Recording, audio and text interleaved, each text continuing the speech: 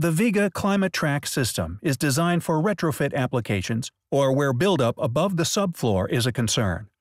The extruded aluminum plates are available for 3/8 or 1/2 inch tubing in 4 and 8 foot lengths. Trak provides fast installation without the need for adhesives. Since joists are commonly placed 16 inches on center, place tracks with 8-inch spacing for the most even heat distribution. 2 parallel rows of Trak placed in each joist bay. If necessary, cut, grind, or carefully bend nails over. Determine where the manifold will be located. From there, decide which ends of the bay the tubing will be returning down.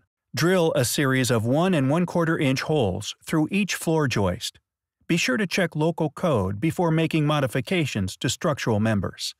Attach the track with staples or screws that will not penetrate the floor above. Begin attaching a track 8 inches to 10 inches from the closest hole that was drilled to allow room for tubing to turn. Continue to install track the entire length of the bay or to where desired circuit ends, keeping the space in between track lengths to less than 1 inch.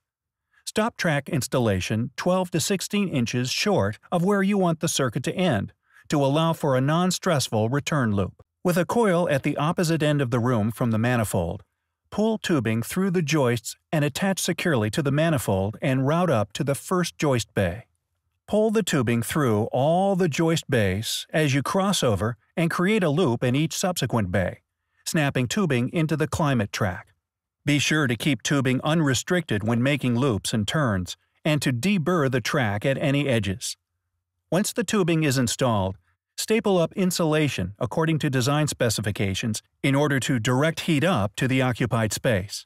Once a finished ceiling is placed, you will have a clean, quiet, and efficient hydronic heating system ready to make you warm and comfortable all year.